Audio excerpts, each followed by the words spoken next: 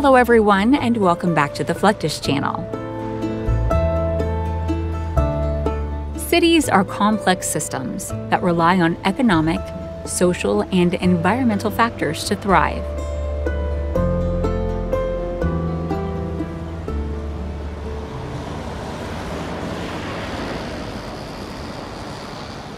A well-functioning infrastructure, including everything from roads and bridges to water and sewer systems, is essential for the development of a city.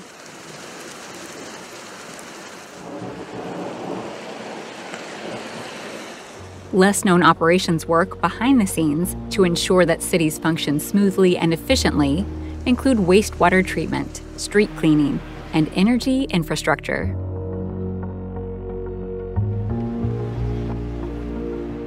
Part of a city's infrastructure includes manholes, which are openings that provide access to underground public utilities.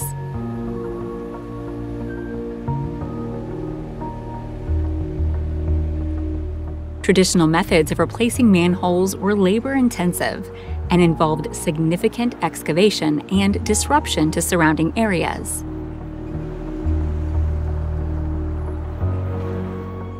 A large area around the manhole would be excavated to expose the entire structure and the surrounding pipes.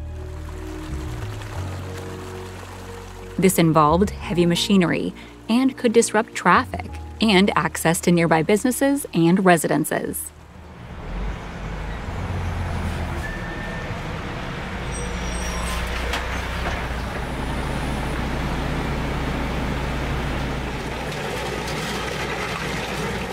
Currently, technological advancements have led to more efficient and less disruptive methods of replacing manholes.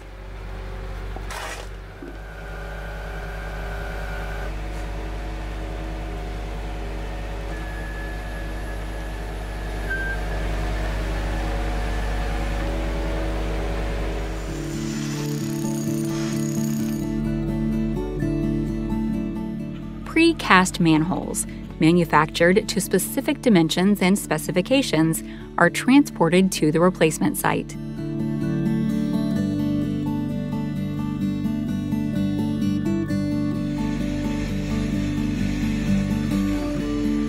Using the precast and a plastic liner makes the outer on-site concrete pouring more efficient and quicker.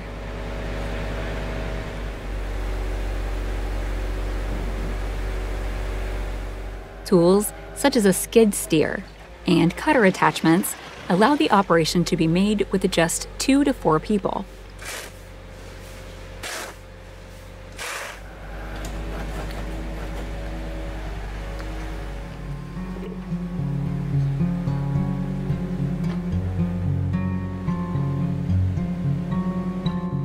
Components such as bentonite and urethane strips are used to create a watertight seal and facilitate adherence to another liner.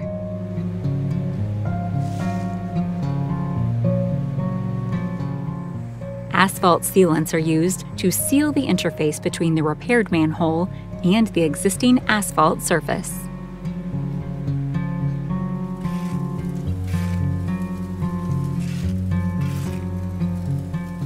The poured asphalt is heated to a specific temperature, typically between 275 and 325 degrees Fahrenheit, to ensure proper workability and adhesion.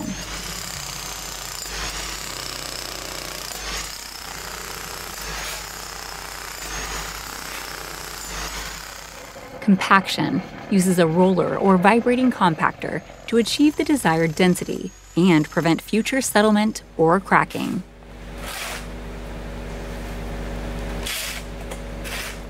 Grading and application of a primer enhance the adhesion of the material around the manhole.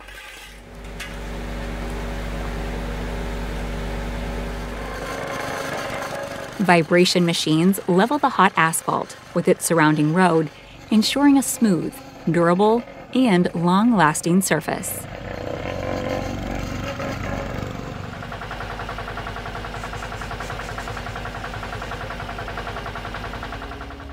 The asphalt is allowed to cure and harden, taking advantage of the heat and force of compacting machines to promote evaporation and speed curing.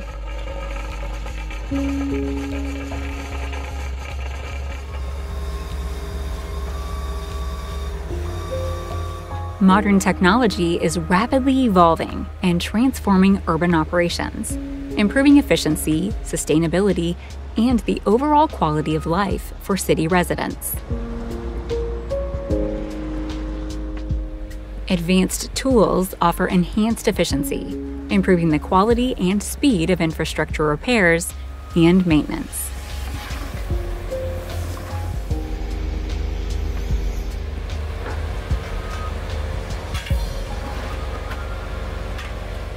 A clear example is using fully equipped trucks and manhole replacement operations, providing a mobile platform, providing the necessary equipment for the job site.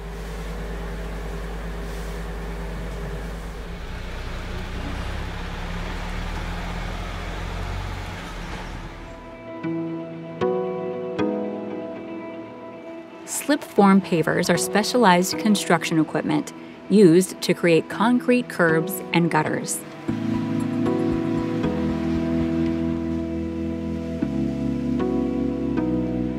These machines play a crucial role in urban infrastructure development, ensuring the smooth flow of traffic and pedestrian safety.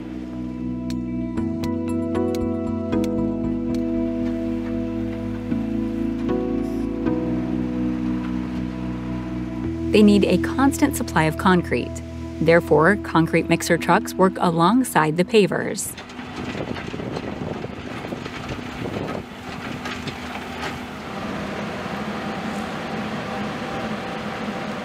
Slip-form machines, like the Power Curber 5700D, feature front track steering, which simplifies turning maneuvers and enhances maneuverability in tight spaces. 5700D machine. It's a brand new D-series machine for Power Curber. It is an awesome machine. We use string line.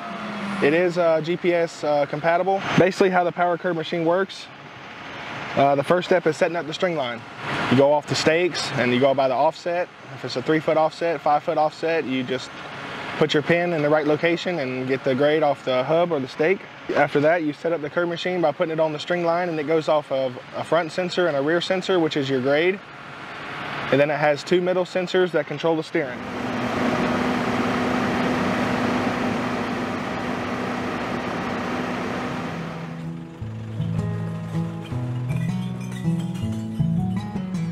Uncollected waste creates unsanitary conditions, attracting insects and rodents that can transmit diseases. This can lead to increased health risks.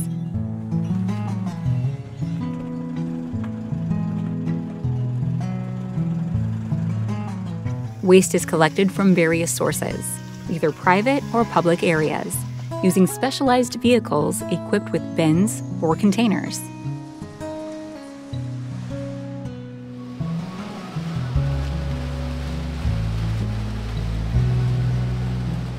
Incoming waste vehicles are weighed to track the total amount of waste being processed.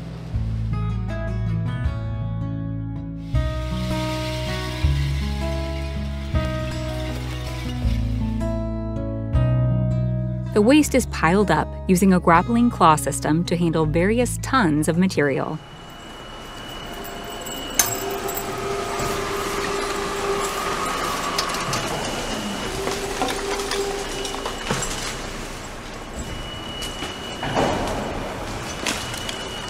Sensors and monitoring systems are used to continuously track and optimize various aspects of the waste processing operations.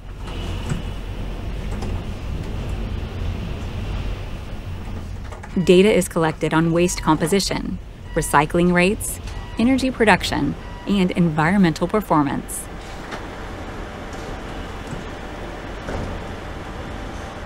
When we incinerate waste, we produce district heat and electricity, but we get some byproducts as well.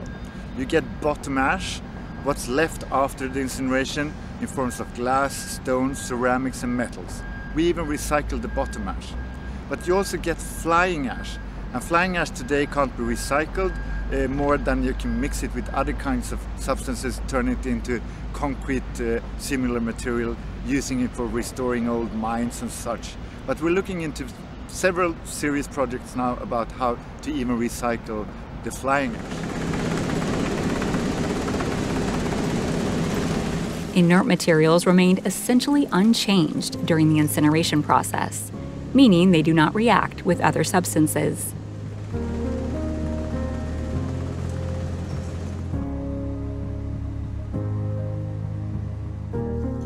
Metals, after incineration, can be recovered and recycled, providing valuable resources.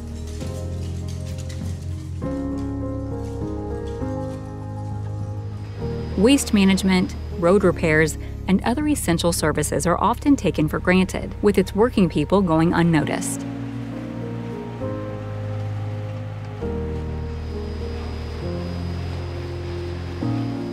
Despite the challenges they face, the people who work in urban operations are essential to the well-being of our cities and deserve our respect and gratitude.